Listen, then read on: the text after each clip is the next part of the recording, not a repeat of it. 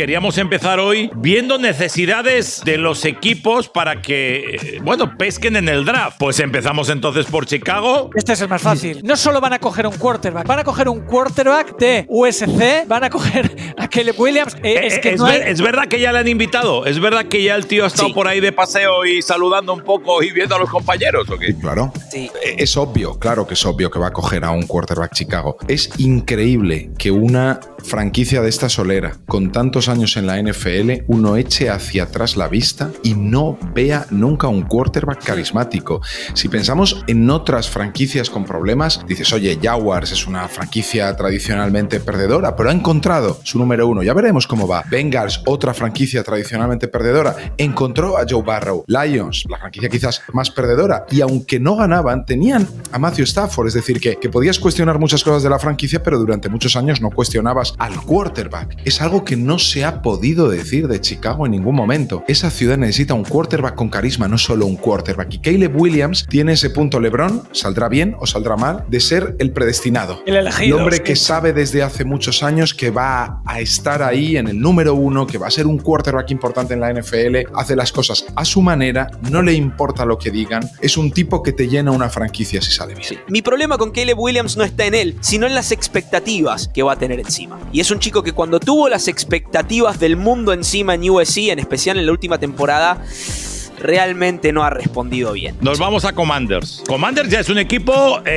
con necesidades importantes. Ya eso es otra cosa. El teléfono de los Commanders va a sonar. El teléfono de los Commanders van a recibir ofertas para ver si bajan. Para bajar. Yo no creo que vayan a bajar. Yo creo que van a escoger un quarterback. Y aquí sí que llegamos. La disyuntiva es esta. Y es clarísima. Drake May o Jayden Daniels. Yo creo que deben escoger a Drake May. Pero creo que van a escoger a Jayden Daniels. Pienso exactamente igual. En mis rankings tengo mucho más arriba a Drake May que a Jayden Daniels. Jayden Daniels es un ganador de Heisman. Hay un clarísimo progreso en su juego desde que pasó de Arizona State a LSU. En Arizona State no jugó bien, pero más que nada lo elijo a Drake May en ese lugar en vez de a Jayden Daniels porque considero que Drake May viene de una situación muy similar a la de Washington en North Carolina. Y creo que tiene lo necesario como para desarrollarse dentro de ese caos, si se quiere. Me gusta lo que dices. Número 3, señores, ojo, Patriots. Están ahí, les van a llamar. El teléfono va a sonar muy insistentemente.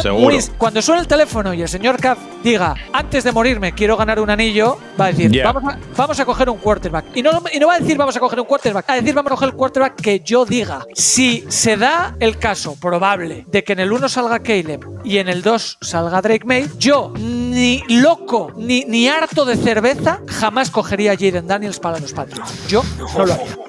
No.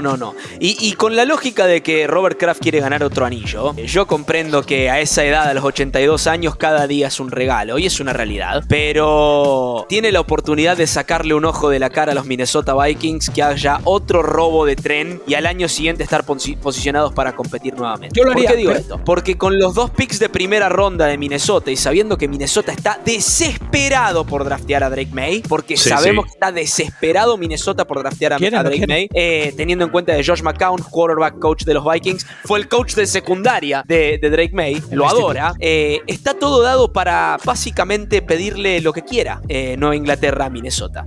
Pick número 11 y número 23, si no me equivoco. Y la primera del año que viene. Y la primera del año que viene. Claro. Entonces, sabiendo todo lo que tiene de necesidades los Patriots en este momento y que no importa que elija, digamos que es el caso de que esté disponible Drake May, no importa que lo elija Drake May, todavía no va a competir con este roster. Yo creo que Robert Kraft debe comprender su situación actual y entender que con la cantidad de dinero que van a tener los Patriots la temporada que viene, más recursos de draft, lo lógico acá es hacer trade hacia atrás y elegir mejor talento disponible. Saltamos a Arizona, que también es interesantísimo. Arizona ha estado haciendo cosas muy interesantes últimamente y ha sido un equipo jugón en los despachos, que busca cosas, que baja, que sube, que apuesta por un camino, y a mí eso me encanta porque creo que era una franquicia odiosamente instalada en el aburrimiento. Ellos tienen 6 picks, creo, en los primeros 90. Eso es una barbaridad. Cuando uno está en Arizona, lo que ahora mismo necesita son jugadores que marquen la diferencia. Pero verdaderamente Arizona está posicionado posicionadísima si encima coge algún pick más para salir de este draft ya.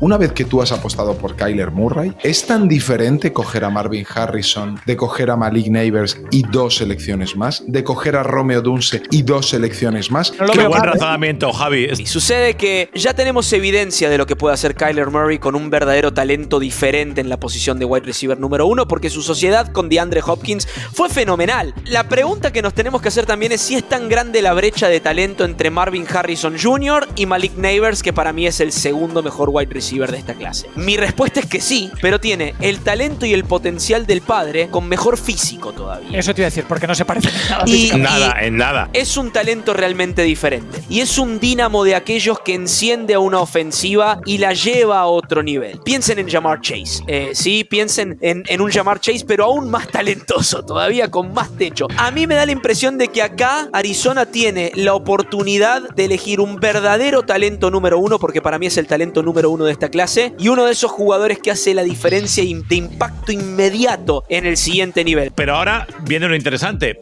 ¿A qué creéis que puede pasar con Chargers? Lo que necesitan son receptores, porque totalmente, no tienen receptores. Sus 2 receptores principales se han ido. Harbaugh se caracteriza por trabajar muy bien la línea ofensiva y Joe Alt es el left tackle más prometedor de tal, y ya seguimos después de la traducción simultánea. Uno de los 3 receptores principales de los que citaba, Joe Alt, si quieres coger línea o bajar.